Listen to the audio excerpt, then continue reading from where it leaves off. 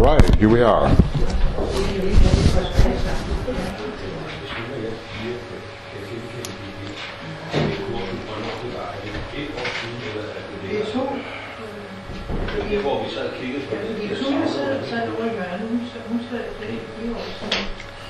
So we learn that this creator, white magician,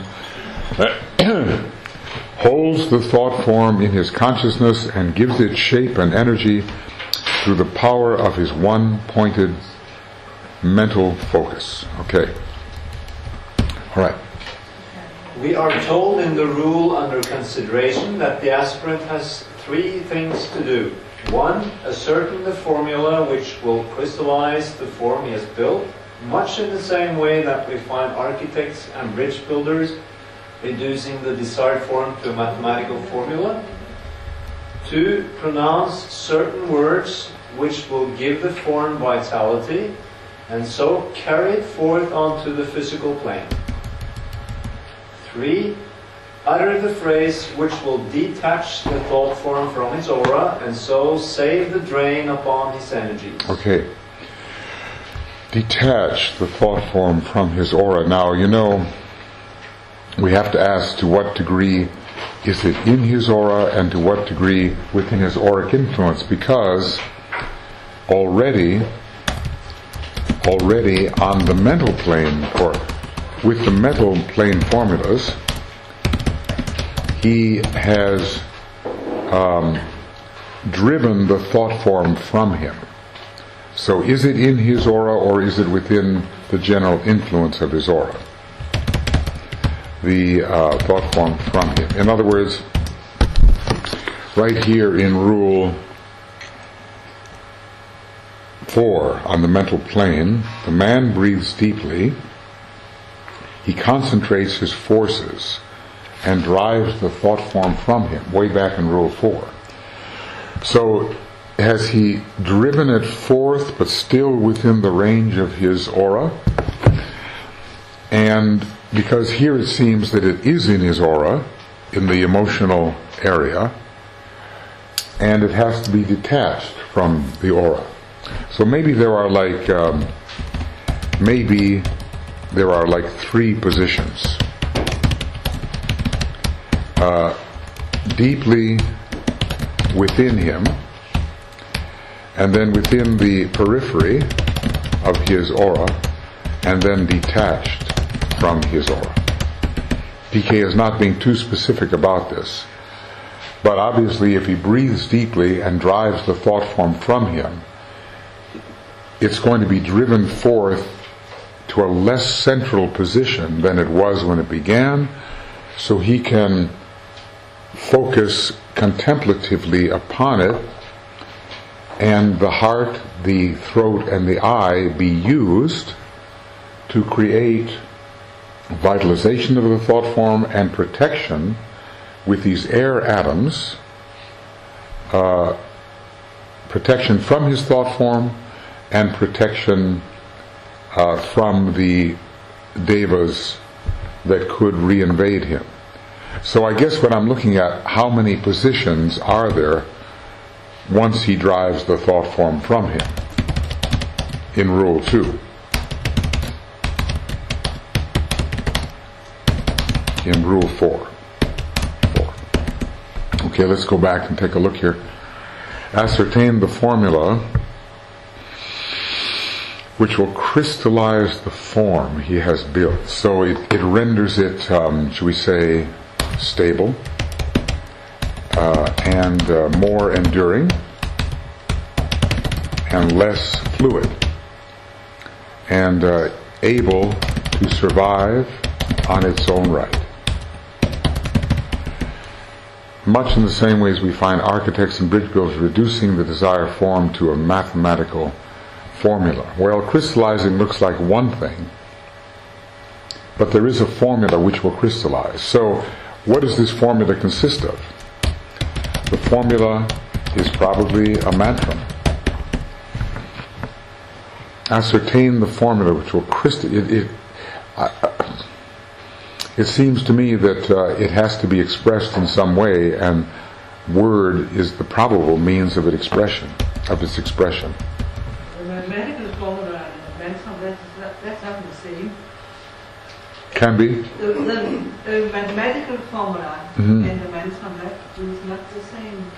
Well, as I remember, he tells us in okay, the question is, see, some formulas, no, he does say someplace, here's what he said. This is what he said. Scientific formulas will be reduced to sound. Now, I agree with you that it's possible to have a formula on paper and a mantram, which are different things. But somewhere he does say, see if we can find this. I'm just trying to think about what would you be able to do, how would you use a formula to crystallize your thought form? What would you do?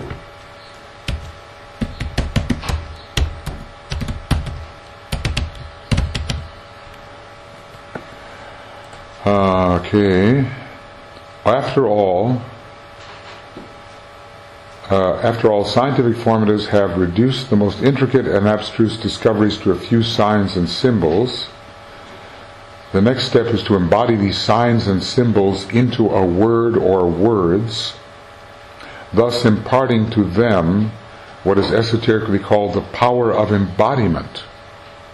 This sounds, like what we're discussing.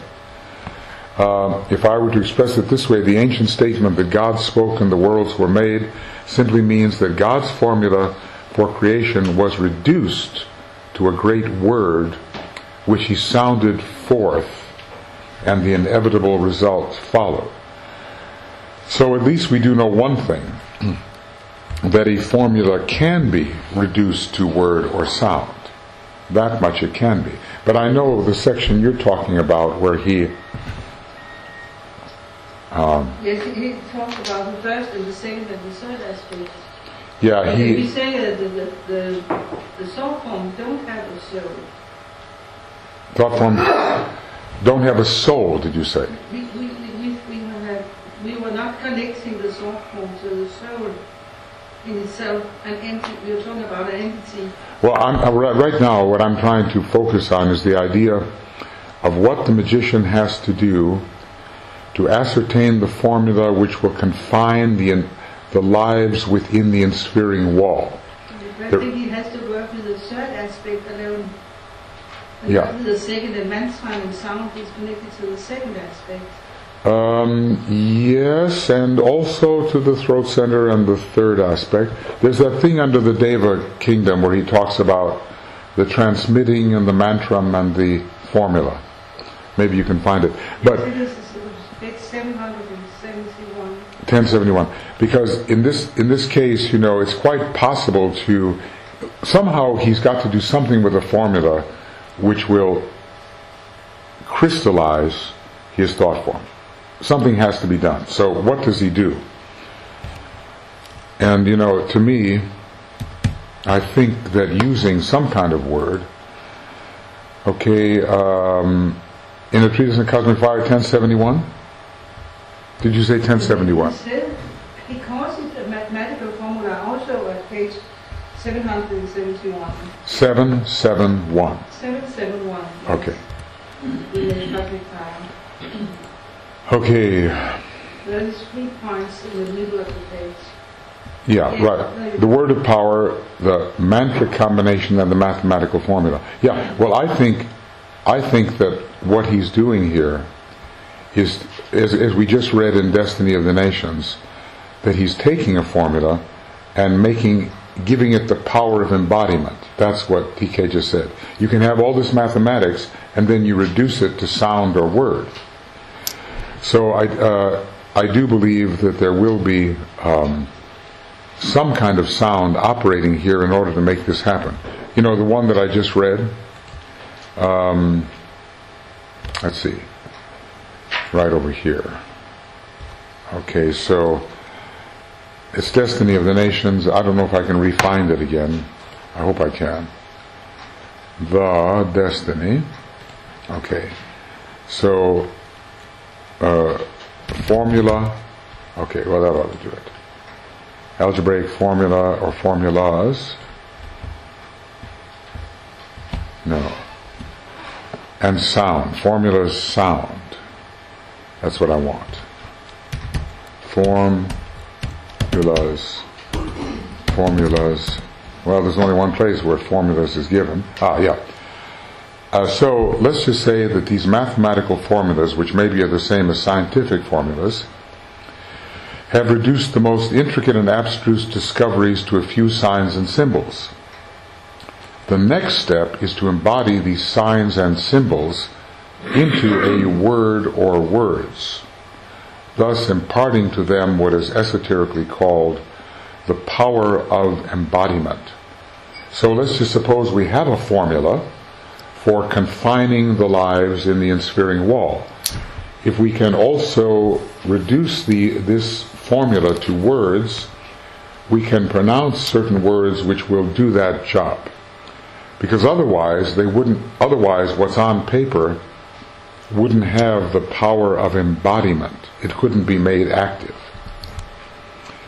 So anyway, this is a possibility, and I think it's actually worth copying. Whatever page it's on. Page 131, mathematical formulas. So it's DON 1, did I say 131 or 141? Does anybody remember? I don't. 131. 131. Formulas into sound. Formulas into word and sound. Power of embodiment. Embodiment. Okay. All right. It is interesting about mantras because, as you say, they are connected with the second aspect, and at the same time they require the throat center and sound in order to become effective. So and we know that the throat center is ruled by the third ray and by the seventh ray, in other words, by the third aspect. So when I think about mantrams, they have qualities of both those aspects. I think we have to investigate this. Okay, so the first thing to be done, what is the formula? And get that formula to work. Confine the lives. Confine the lives. The next thing, pronounce words of power which are, as you said, on the first aspect, and yet we're still using what you would call the throat center to do it, interestingly enough. Okay, words of power on the first aspect.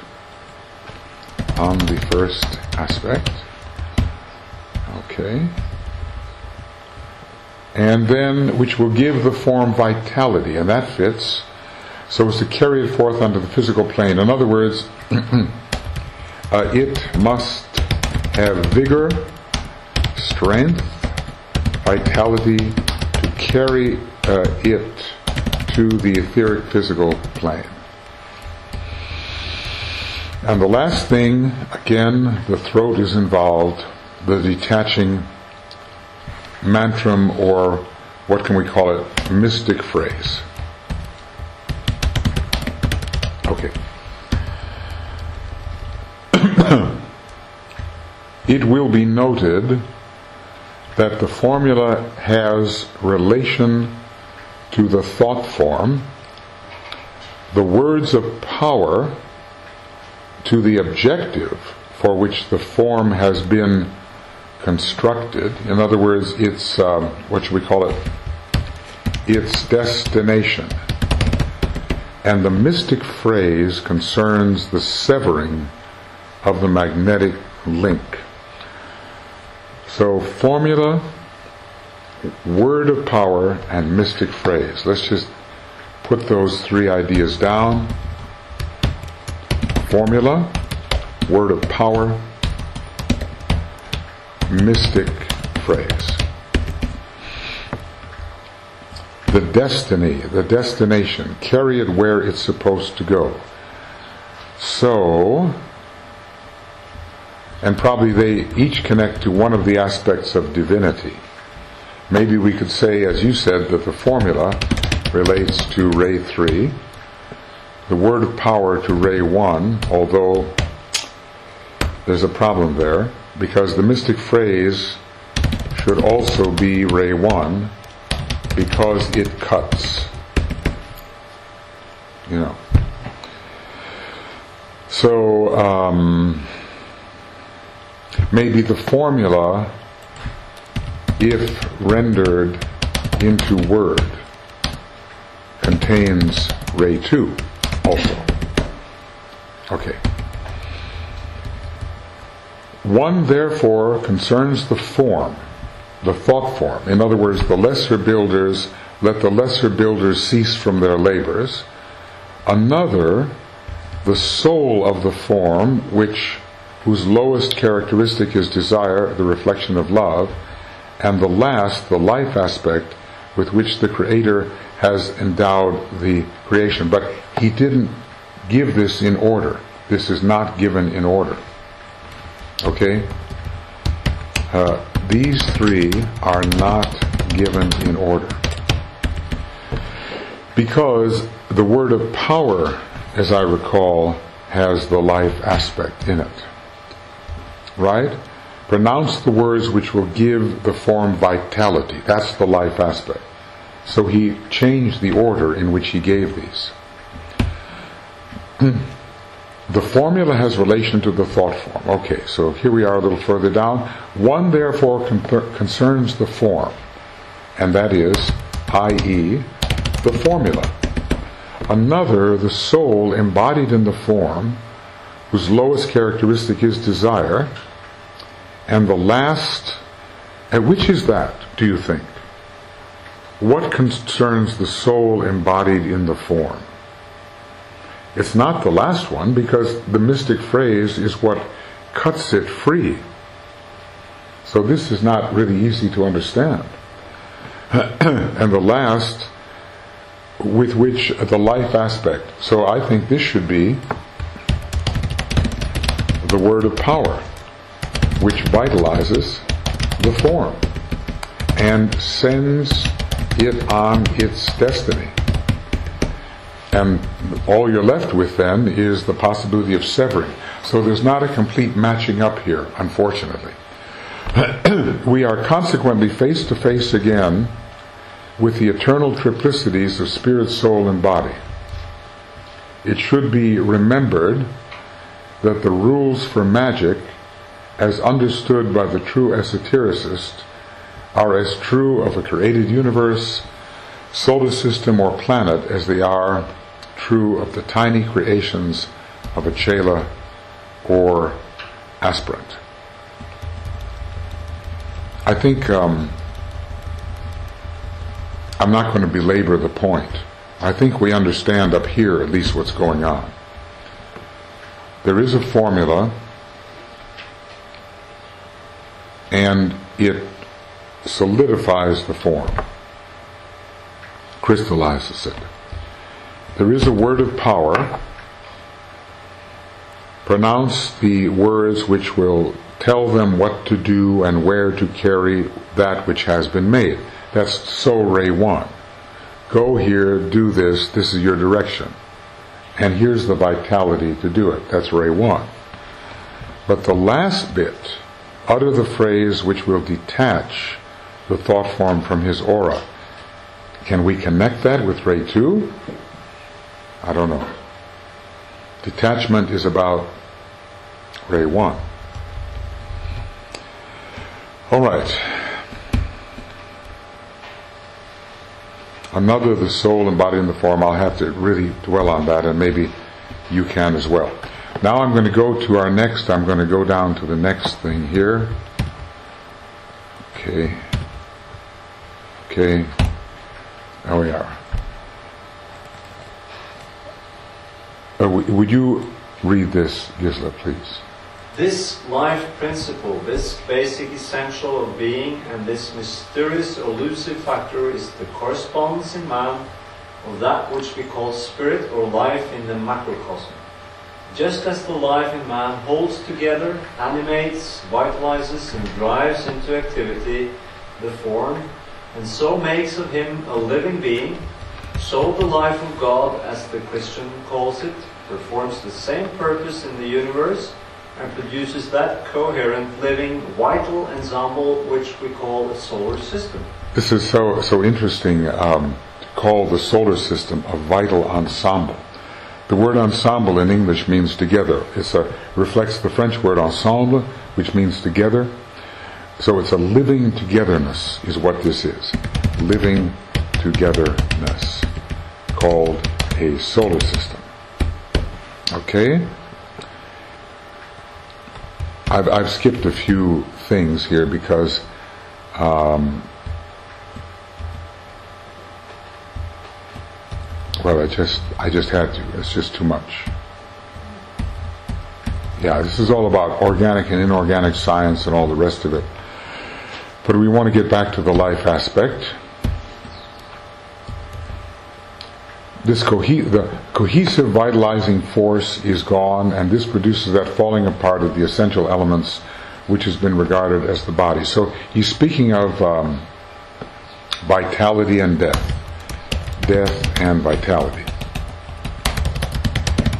Which inevitably goes along with magic, because whatever aggregates must become deaggregated, whatever comes together must go apart.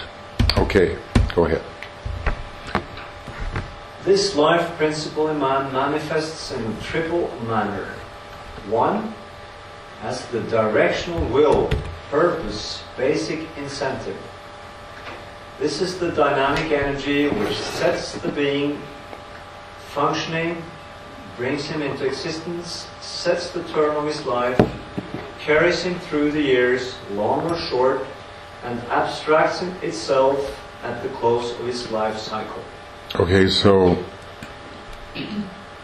this energy enters and withdraws. You have appearance and death. By its entering, by its entering and withdrawing, you have emergence and death. Okay, go ahead. This is the spirit in man, manifesting as the will to live, to be, to act, to pursue, to evolve. In its lowest aspect, this works through the mental body or nature, and in connection with the dense physical, makes itself felt through the brain. So this is the will aspect, the life principle manifesting first through will. Among the lower vehicles, the mental body represents it. Within the physical body itself, taken as a whole, the brain represents it, the factor which directs the whole process. Okay? Now this life principle manifests secondly as the coherent force. It is that significant, essential quality which makes each man different, which produces that complex manifestation of moods, desires, qualities, complexes, inhibitions, feelings, and characteristics which produce a man's peculiar psychology. This is the result of the interplay between the spirit or energy aspect and the matter or body nature. This is the distinctive subjective man, his coloring or individual note. This it is which sets the rate of vibratory activity of his body, produces his particular type of form, is responsible for the condition and nature of his organs, his glands, and his outer aspect. This is the soul, and in its lowest aspect it works through the emotional or astral nature, and in connection with the dense physical through the heart. Okay, we're being given the correspondences of the aspects to the vehicles of the personality, and then we go to the body and what are the correspondences within the body itself. So first we had spirit. Its correspondence was the mind and the brain. Okay, so let's just make a tabulation here. First we had spirit, then mind, then brain. Now we have soul, astral body, heart. Does anybody, what do you think will come next? I suppose personality, physical body, and what? Do you think what? Lungs, throat?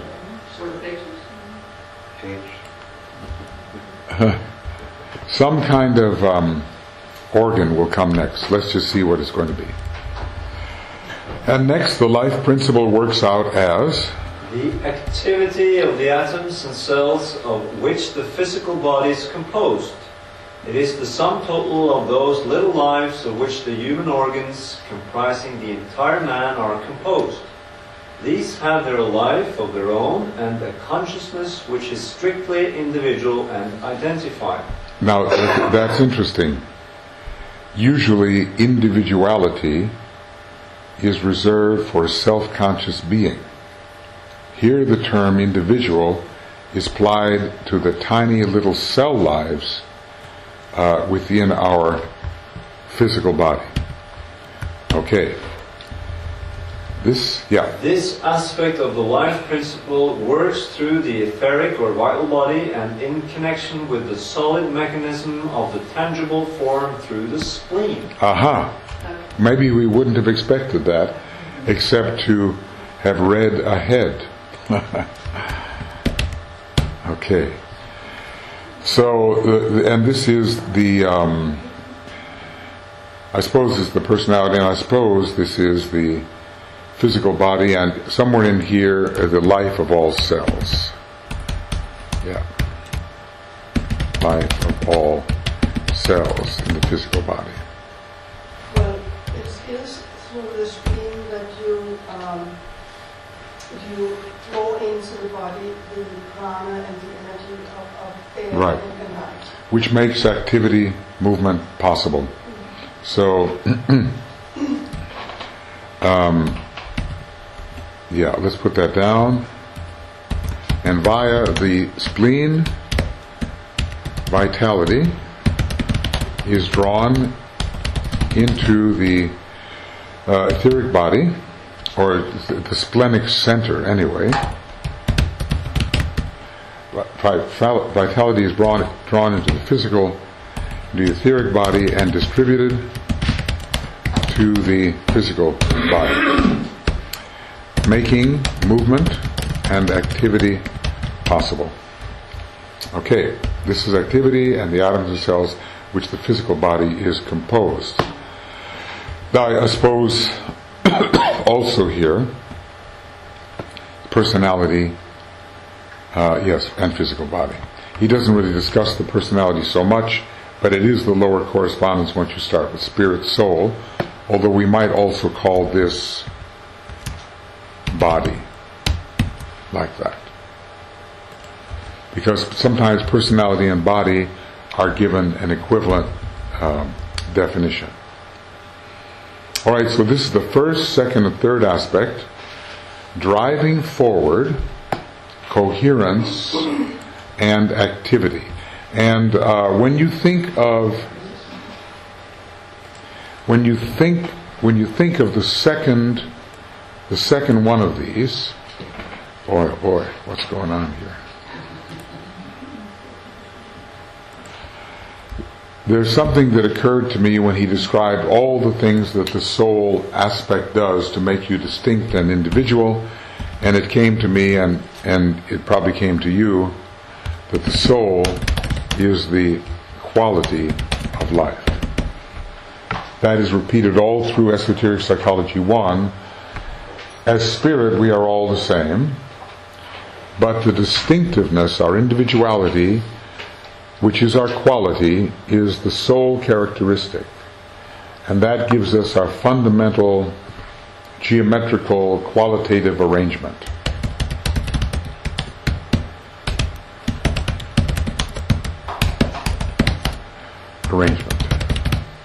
Let's just read again what he says about it. There's something that is the coherent force. It's a significant, essential quality which makes every man different. So it's our rays, our astrology, the aspect that we represent, which produces that complex manifestation of moods, desires, qualities, complexes, inhibitions, feelings, all of these coming from our psychological life. All of these coming from the subtle bodies and determining our psychological life. Which page is it again? 400, where are we? 470? Okay, I'll make it... 473? 53.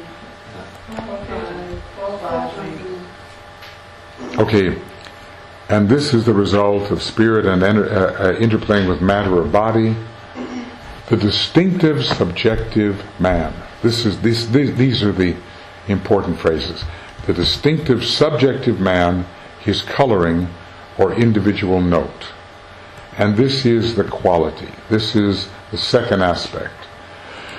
This is how we are all different from each other qualitatively. How we are all different from each other qualitatively. Okay, and our distinctive individual arrangement is very Leo. Aries, Leo, Sagittarius. This is the soul, and in its lowest aspect it works through the emotional or astral nature, and in the dense physical through the heart, okay? And then activity and the spleen. Alright, the next section. It is not, of course, possible to give the mantric words and phrases which are mentioned in Rule 11. They would be profoundly incomprehensible to all but the initiate, and therefore need not engross our attention. It should be noted that much in these instructions is in advance of modern thought, and both these instructions and the treatise on cosmic fire will only be fully understood towards the end of this century. Shall we pause on that? So it should be understood now. Absolutely. Fully understood. Because the end of the century has passed. So, what happened? Well, DK misconceives the progress which has been taking place. Do you see he what? He misconceives. Meaning that he anticipated more progress than really took place. But his judgment is false. Yes. So he is false. There you go. This is so important. I told Finn that I was arranging a meeting between him and DK for him to take up all his complaints. And now I arrange a meeting for you. And look, and as you enter the room, please use just the words you did. You can begin with your judgment is false. I think...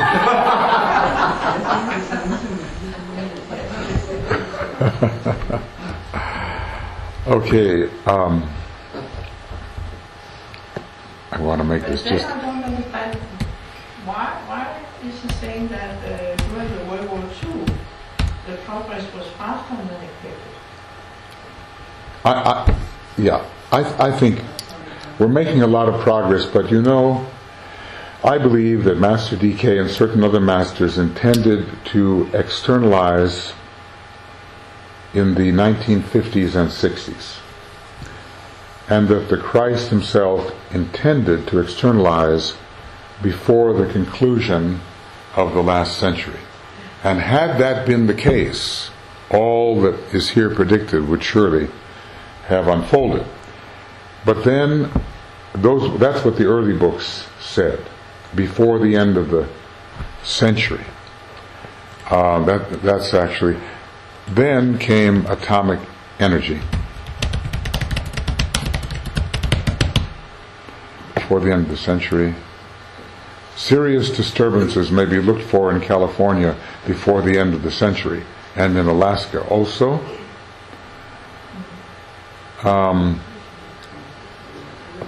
Maybe I can say by the end of the century. By the end of the century. No, by the end of this century. Anyway, it will have run its rightful place. Well, the Christ was due to appear, I think it said in Initiation Human and Solar, one of the early books, by the end of the century, and maybe even toward the middle of the century, and that was being written in 1920. Only one world war had been foreseen, not the second, and no atomic bomb. And I think there was a regrouping, a readjustment of the plan to prevent humanity from destroying itself. And I think certain things had to be hastened and other things had to be pulled back. And I think the hint is given in the idea that atomic energy was not to be discovered until the age of Capricorn. Now, what a different world that would have been. No atomic bomb or something of that nature before the year 4000 something AD.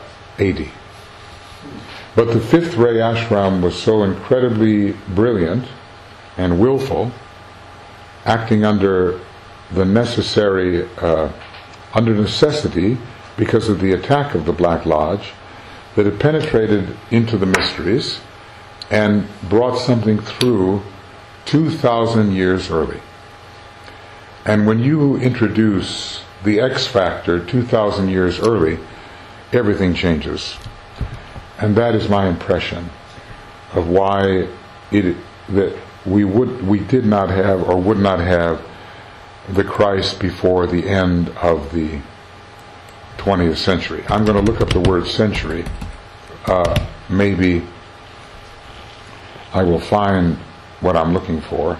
But it's a very shocking thing, because if the Christ was going to appear by the middle of the last century or its end, what about the masters who have to precede him? So I almost think that DK was setting up his ashram in New York, intending to come out and take external control over it in the middle of the last century. This is my thought. Here we go.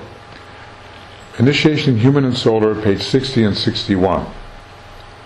Certain facts concerning these masters and their work in the present and in the future may be in place here. First, the work of training their pupils and disciples to fit them to be of use in two great events. One, the coming of the world teacher towards the middle or close of this present century, and the other, the training of them to be of use in the founding of the new sixth subrace and in the reconstruction for the present world conditions, written in 1920, 21, 22. So there it is. So how do you perceive the progress now then? Well, it's pretty good in every place except Norway. What are their changed plans? I believe that what I read the other night at the lecture about the great wave of expectation after the masters had established themselves in the 5 planetary centers, and after the governments of the world would look eagerly towards the opinion of the masters and their disciples in all governmental deliberations, that's what's coming following 2025. The setting up of hierarchical outposts in the 5 planetary centers and the ingathering of disciples around those outposts and the influencing of nations from those outposts, which will set up the expectation for the reappearance, for the coming of the Christ. I think that's the next move. And I think, well, we're told that only once the sharing, the peace, and the house cleaning has taken place, that any of this can happen. So the time equation is not decided. But I think that somewhere in the 21st century, the masters will become well known externally, and that so-called, according to HPB, occultism will have won the day by the end of the 21st century. That was her prediction. And the high reputation of the masters and their disciples in the later 21st century will set up the possibility of the return of the Christ, just as the Piscean influence is going out in the 21st century. He says by the end of he says it will disappear in the 21st century. I think I can find that one quickly. Piscean disappear. There's only one.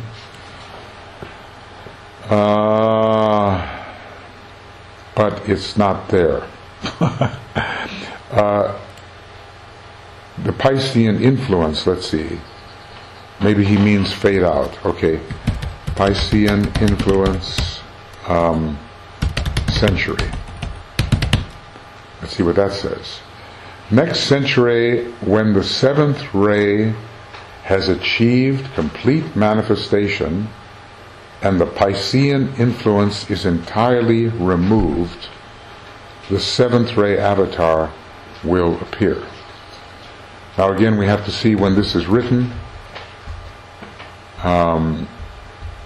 It may be one of the early writings, but those kinds of things are not in DK's or man's control. The appearance or disappearance of the Piscean influence is just cyclic law. No, this is 1941. So already the atomic bomb is in the works. The Manhattan Project is going, pretty much. So the disappearance of the Piscean influence in the 21st century is cyclic law. And the seventh ray, and the sixth ray will not have entirely disappeared. But I believe that the Christ, I believe that the 21st century is the century for the emergence of the masters in recognizability, at least as great people with a brilliant following, at least that much. And then, depending on how well they do, the 21st century may be the time for the appearance of the Christ or following, not too long after. What I think will happen is that humanity will get itself into such a crisis that what seemed like it would take a very long time to make humanity responsive to these kinds of possibilities will happen much sooner, because humanity will be desperate for solutions, and the hierarchy will be able to offer such solutions through its leading intelligent disciples, who will say, look, we have to try this, and they will be attended to. So, whereas before the year 2025, I don't think we're going to see the Christ, as in the saying that every eye shall see him. I don't think so.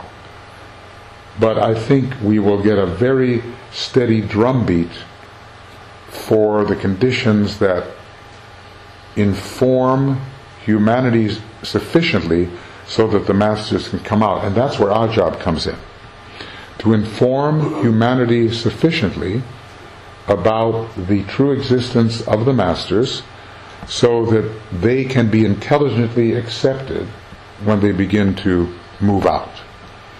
And you can be sure that Master DK is going to be one of those who moves out. Because he's so Mercury, he's so close to physicality, much more so than Master KH. And even once, Master KH was with us. So DK will be with us.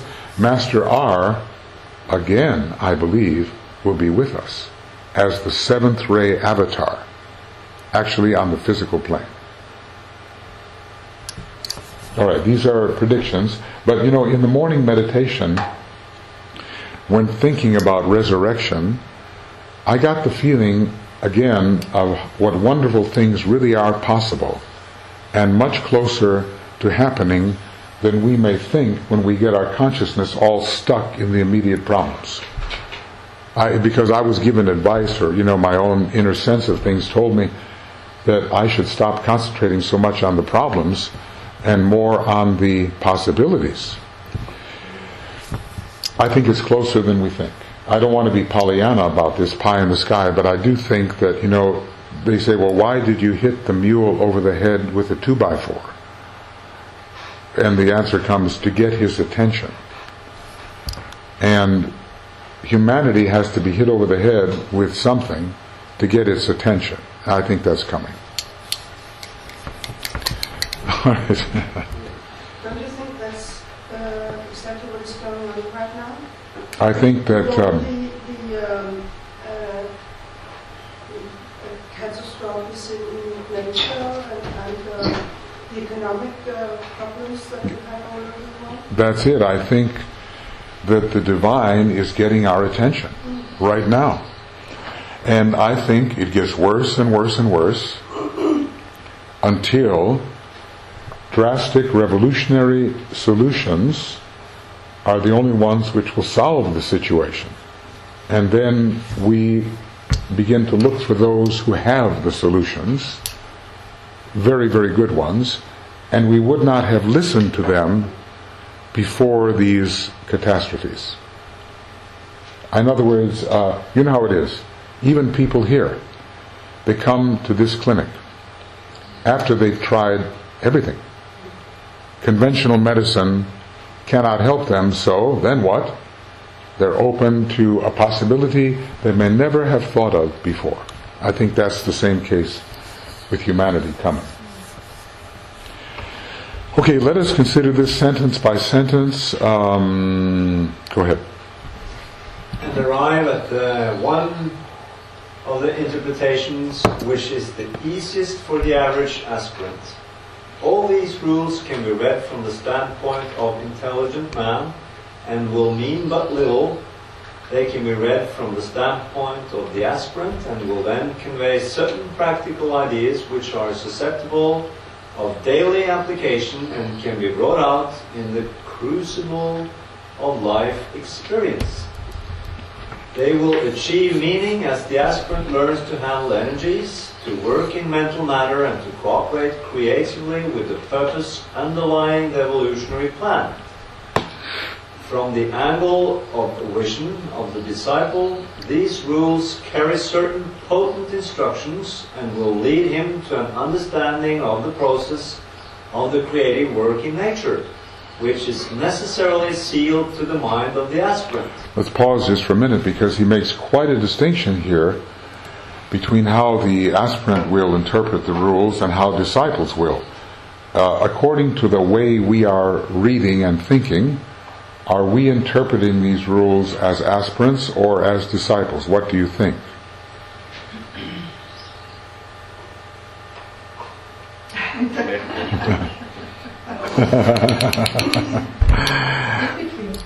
In between, that's a safe place to be, let me tell you. Well, I think we are getting into it a bit deeper and looking at some of the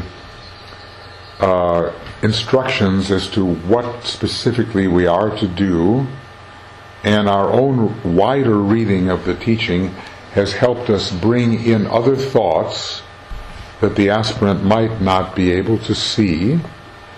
So hopefully these things are serving us as we apply them in meditation as instructions, hopefully. But we still know as we read how much we don't know. much is still obscure to us, but at least we're getting the idea of how we can conduct ourselves to become creative in the divine sense. So a little bit of the disciplic reading, I think, is coming in at this moment. Okay. As to the comprehension of the initiate, these words convey definite commands which only his illumined intuition can rightly interpret. With the higher grades of intelligences, we need not concern ourselves. We will consider this rule, therefore, solely from the angle of vision of the average aspirant, leaving other interpretations to those individuals who have the internal equipment which will enable them to understand. Because even, let's just say, even the higher beings express these rules in their creativity. But of course it would be worded differently for them. In other words, a planetary logos or a solar logos will go through an analogous process, but he's saying, look, we don't have to worry about that. We just need to make these things practical, a little bit practical for ourselves. That was the attitude of the aspirant, right? Certain practical ideas which are susceptible of daily application and can be wrought out in the crucible of life experience. So this is a most practical book, even though it's tough, and as you would expect it to be, because it's a seventh ray book. I mean, it's a book in which the seventh ray plays a very big role, and that is the most practical ray. In other words, get it down onto the physical plane and make it happen. All right, so the first, we review the formulas now. Ascertain. Ascertain the formula which will confine the lives within the ensphering wall. Right. Ensphering means there's a wall, there's a sphere around these lives which holds them in.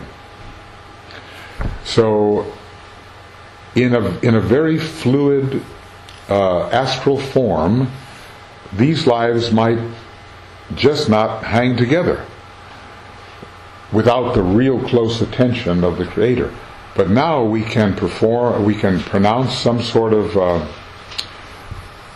vocal formula which will actually create a ring pass knot for these lives that they cannot go beyond, and they will be held within this ring pass knot until the form completes its task or falls apart for some other reason.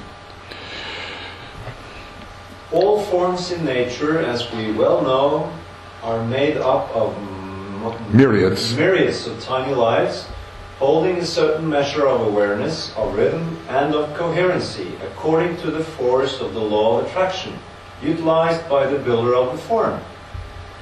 This is true both of the macrocosm and of the infinite world of microcosmic lives, which are contained within the greater whole.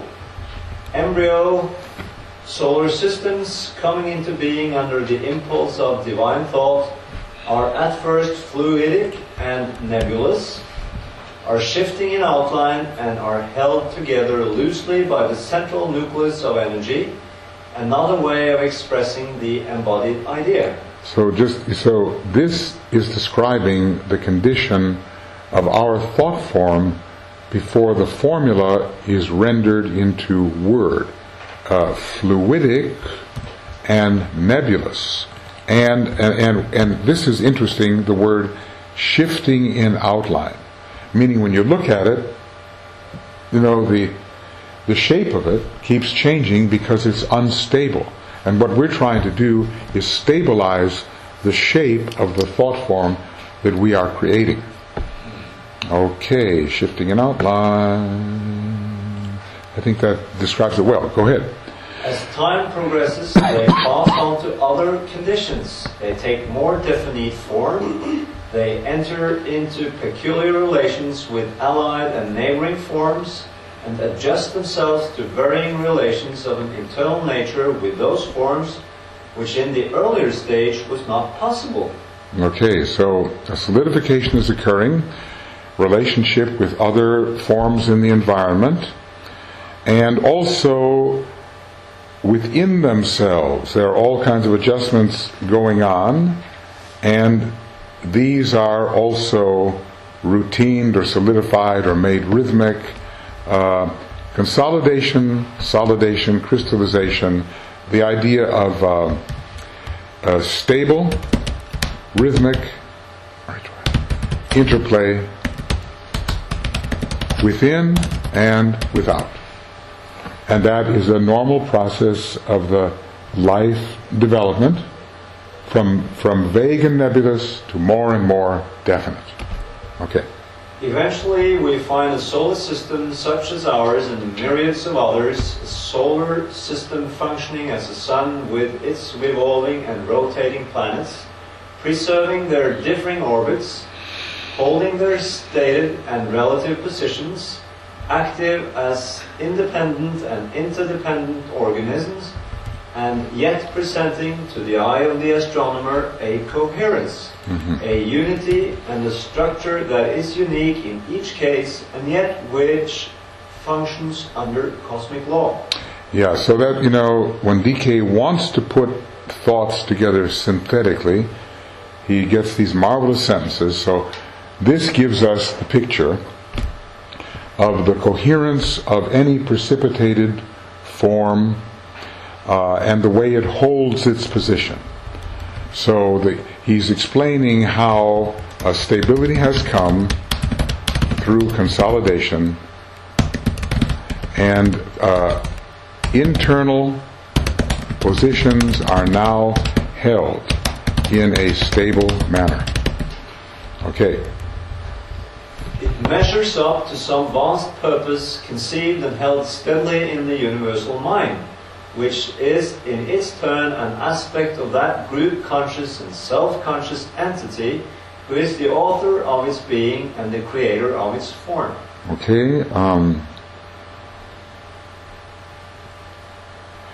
The author of its being, yeah. Okay, so a form measures up to a conception. That's basically what he's saying. All forms which appear through a purposeful action of an entity measure up to the conception of that entity. Which rightly appear, because a lot of times I suppose you could say that the author of a creation fails somehow in the creative process. But if all is going well, then the form will rightly represent the purpose of the creator and entity. I do that sometimes, I say entity. I give an E/ and a little e because to represent the scale here of great beings and lesser beings. This is the African version of the word entity. Okay. This one intelligent life may be posited as creating in his meditation, or it's, if you prefer, for what do words matter when all is futile to express reality as it is, and consequently in his reflective mind that which we call a thought form. This thought form has four main characteristics. One, it is brought into being through the conscious use of the law of attraction. Do we understand why that is so? How do we say that a thought form is brought into being through the conscious use of the law of attraction?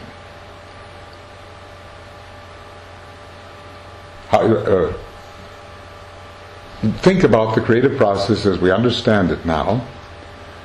The solar angel collects himself, scatters not his force, but in meditation deep communicates with his reflection. When the shadow hath responded, in meditation deep, the work proceedeth, etc., the lower light, the greater light, blah, blah, blah. The energy circulates. the myriads gather round the point of light, the product of the labors of the four, waxeth and groweth. The myriads gather round its glowing warmth until its light recedes, its fire grows dim. Where is the law of attraction in that? Is there a law of attraction in making that form? Yeah. The myriads gather round its glowing warmth. Here comes the stuff to make the thought form, right? So this little point of light is magnetic and attracts, under the law of attraction, that which is the Devic life which is needed to give it substance. Okay, so the myriads gather round. Okay. It is formed of an infinite number of living entities who are attracted by the mind of the divine creator and thus enter into relation with each other. Okay, so remember this part. Then shall the second sound go forth. The creator below is reinforcing the magnetic power of his thought form. The creator above continues to sustain the magnetism of the form. That's the solar angel continues to do this of the form. Okay.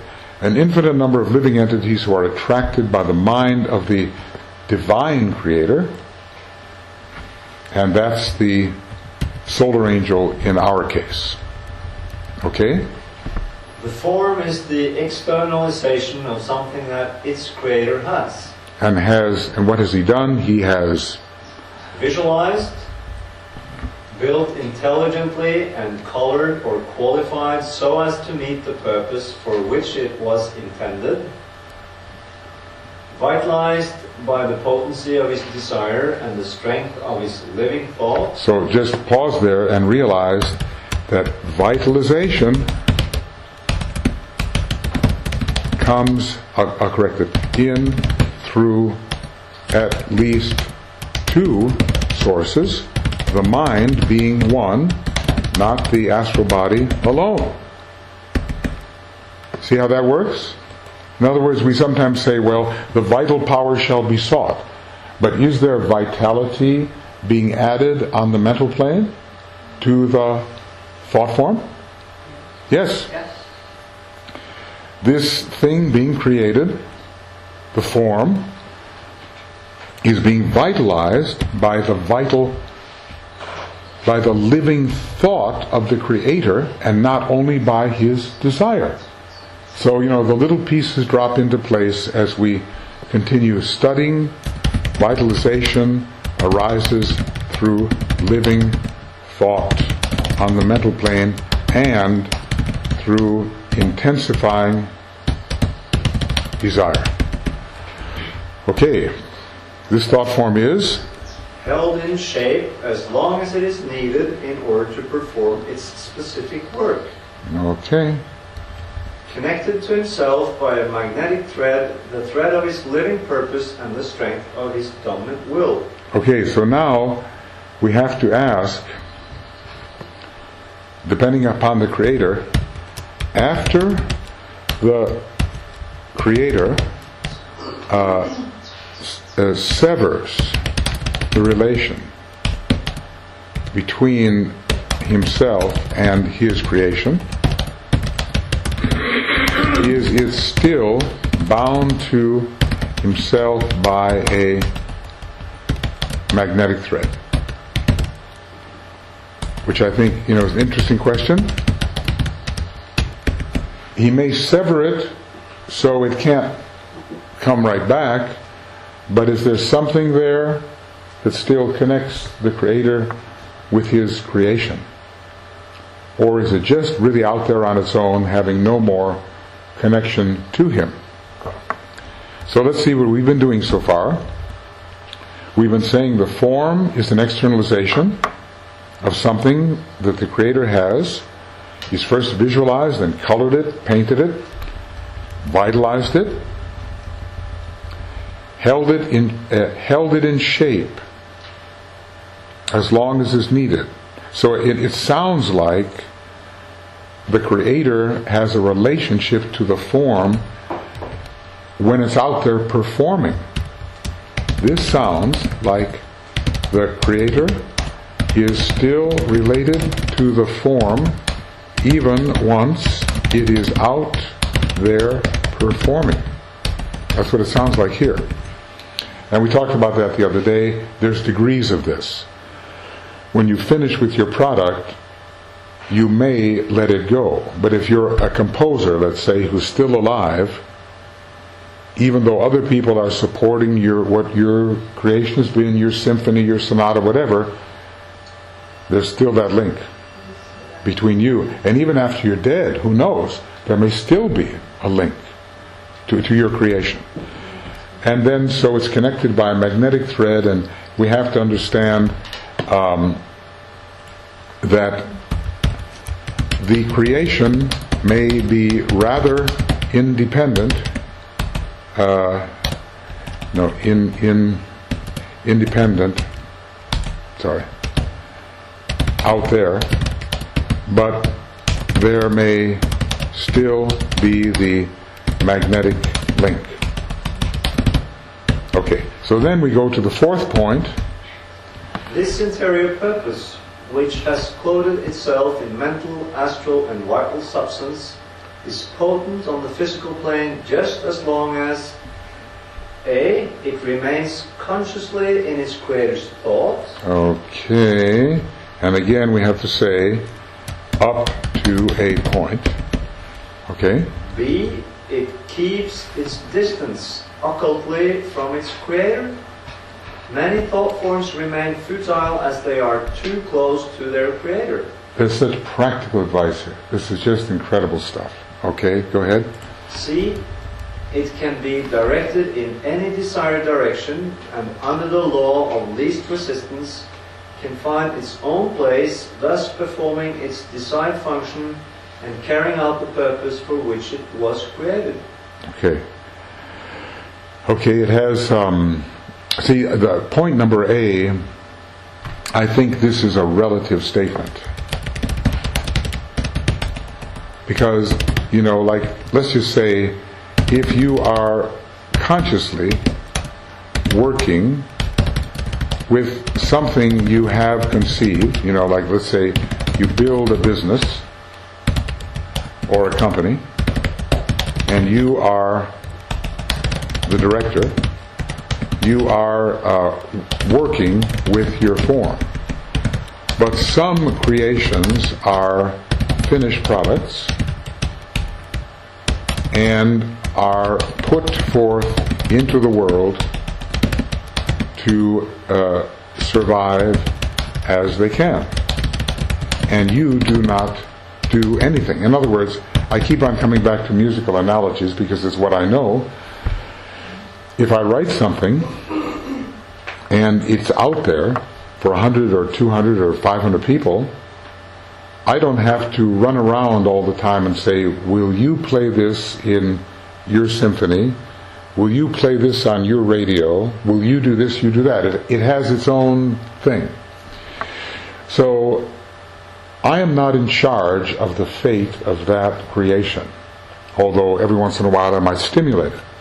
But if I create a business or a company, like let's say Steve Jobs created Apple, and he's in charge of Apple, and what he created he continues to supervise and manage. Now that's a different relationship, and therefore Apple will stay together as long as it remains in his thought or in the thought of his substitute who comes after him because it needs a manager.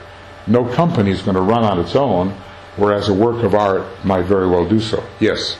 I think it depends on the preparation or the uniqueness of the product. Because you could say if it's so well prepared, So it really, so another person can take it over. It Yeah. will live. And if the future has been pushed into the product, it will stay alive. And Yes. I would say with music, if the quality is so unique, it will survive. Yes. It needs to be revitalized by people saying, okay, I will play this on my CD player, or I will conduct this in my... In other words, it requires, but at least it holds its own integrity.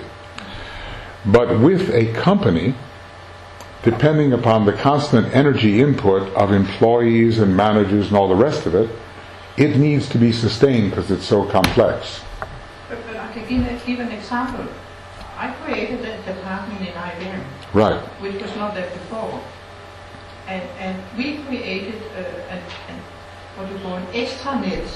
What? An extranet, Extranet. which was before internet. Oh. Internally within IBM.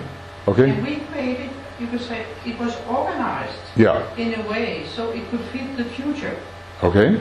And it's still alive. It's still alive. And I left. Okay, and that's excellent because it shows a degree of preparation. Yet, this idea needs to be sustained by managerial and employment energy, doesn't it? But it was so good, so everybody said we don't need to develop another No. body. No new form, just maintenance energy. Yes. Okay. Yes. Doesn't it come down to the point where this is the creative part Yes. of the thing, Yes. and then the creator have to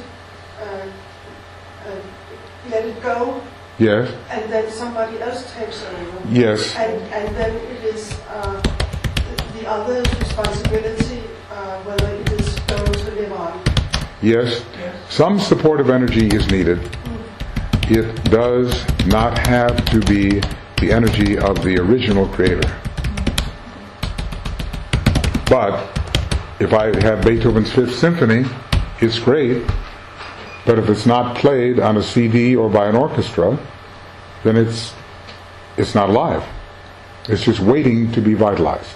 But you could also say if it's not converted to a CD, if it's still sitting on an old, If it's sitting on what? sitting on an old plate, what do you call it? A record player. Yes. Yeah. You have to maintain it. Yeah, you have to keep upgrading the media by which it is presented. Yeah. Okay, the magical process is very practical business. So we will, after lunch, we will continue to do this. And I think, before we leave today, we will have a little meditation downstairs. It will not be musical meditation, just short wrap-up. Maybe just 15 or 20 minutes or whatever. I regret that I have lost my voice. It is coming back now, though, so I could have you sing those songs. However, we'll come back at an hour and 15 minutes at 2 o'clock. Okay. Thank you.